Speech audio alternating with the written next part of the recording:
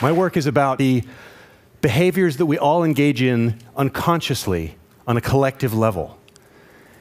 And when we do these kind of things, when 300 million people do unconscious behaviors, then it can add up to a catastrophic consequence that nobody wants and no one intended. And that's what I look at with my photographic work. This is an image I just recently completed that is, when you stand back at a distance, it looks like a factory spewing out pollution. And as you get a little bit closer, it starts looking like lots of pipes. And as you get all the way up close, you realize that it's actually made of lots and lots of plastic cups. And in fact, this is 1 million plastic cups, which is the number of plastic cups that are used on airline flights in the United States every 6 hours. We use 4 million cups a day on airline flights, and virtually none of them are reused or recycled. Now that number is dwarfed by the number of paper cups we use every day.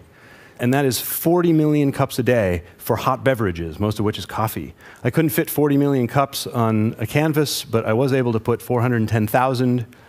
That's what 410,000 cups looks like. That's 15 minutes of our cup consumption. And if you could actually stack up that many cups in real life, that's the size it would be. And there's an hour's worth of our cups. And there's a day's worth of our cups. You can still see the little people way down there. That's as high as a 42-story building. And I put the Statue of Liberty in there as a scale reference. Speaking of justice, there's another phenomenon going on in our culture that I find deeply troubling, and that is that America right now has the largest percentage of its population in prison of any country on earth. 1 out of 4 people, 1 out of 4 humans in prison are Americans in prison in our country. And I wanted to show the number. The number is 2.3 million Americans were incarcerated in 2005. So I wanted to show 2.3 million prison uniforms. And in the actual print of this piece, each uniform is the size of a nickel on its edge. They're tiny. They're barely visible as a piece of material. And to show 2.3 million of them required a canvas that was larger than any printer in the world would print. And so I had to divide it up into multiple panels that are 10 feet tall by 25 feet wide. This is that piece installed in a gallery in New York. Those are my parents. I want to show you some pieces now that are about addiction.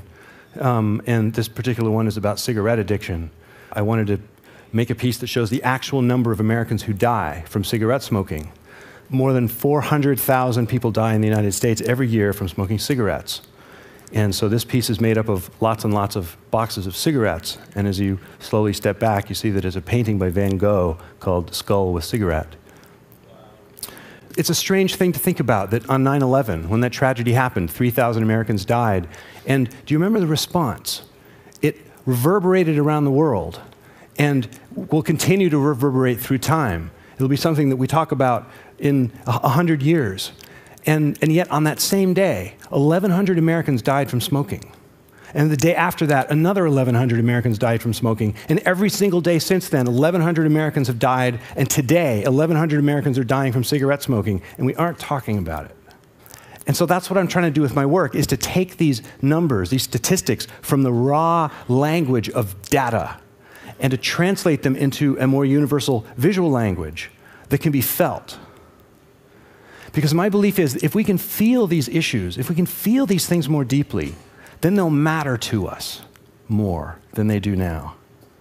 And if we can find that, then we'll be able to find within each one of us what it is that we need to find to face the big question, which is, how do we change? And how do we each individually take responsibility for the one piece of the solution that we are in charge of? And that is our own behavior.